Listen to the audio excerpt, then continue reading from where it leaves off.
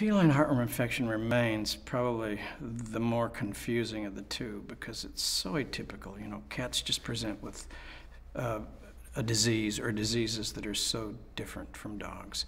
And because cats have low heartworm burdens, they're much more likely to be antigen negative.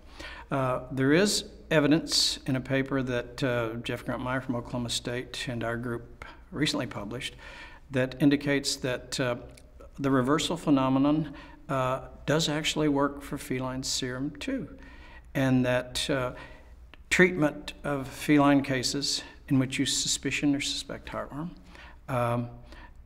many will convert to an antigen-positive status.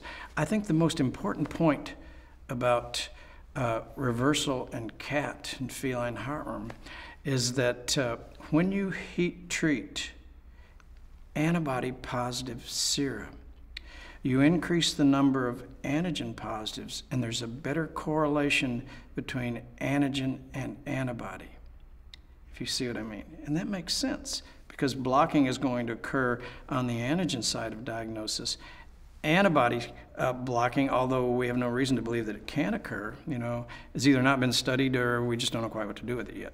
So the point is that combining the heat treatment and antigen and antibody tests is going to get you closer to a more accurate result.